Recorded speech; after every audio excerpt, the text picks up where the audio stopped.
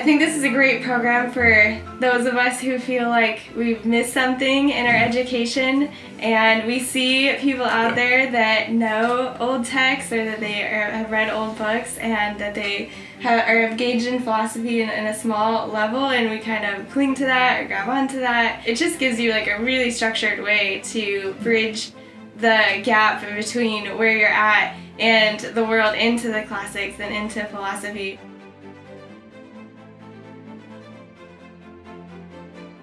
I think that if classical school teachers like myself did this program, and we all did this program, we would be much more aligned on how to relate special revelation and general revelation in a way that would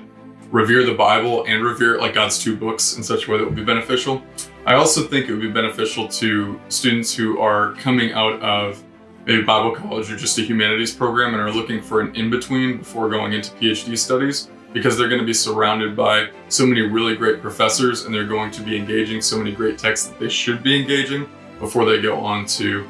some of that more hardcore academic work.